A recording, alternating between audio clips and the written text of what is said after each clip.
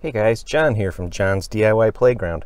Today I'm going to show you on my Ford F-150 Sync 3 screen how to change the splash screen so that it goes from this to this.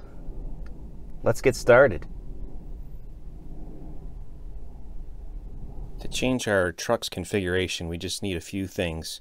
I've got a laptop here. It's kind of an old laptop with Windows on it, and it also has the FORscan software, which you can download for free. I'll include a link in the text below.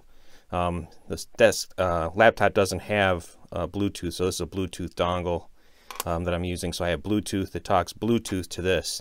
This is the OBD Link MX.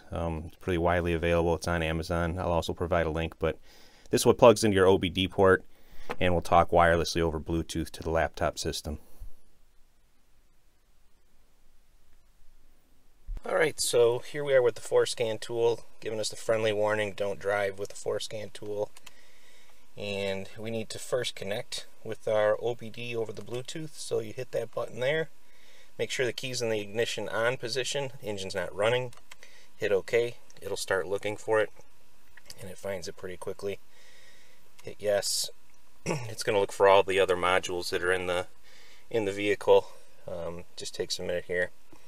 And then once it's done with that, it says ready at the bottom. We're going to go over here, and this is pretty simple. We just need to find the APIM module. So we're looking for APIM, and the as-built format is important. Hit the the play for run service procedure. It's actually going to give you another warning. It's going to load the blocks here. Hit OK. And what we're looking for is the 7DO0201, which is right over here. Oops, sorry. Up here. Don't get these wrong. So we need to change in the middle block the second digit from a 1 to a 5. And then everything else stays the same. If you hit the right, that writes the block. Gives you a warning about checksum. Hit yes. It'll write that block. And that's it. So my radio dash went dark, and I hit OK. And then what we do to have it take on the change is to cycle the key ignition. Sometimes it'll start working by itself, but let me have a look at what happened here.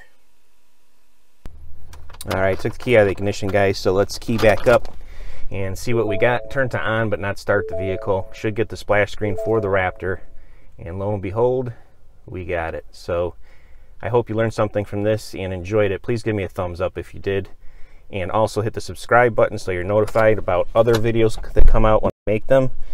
This is John from John's DIY Playground. Have a great day.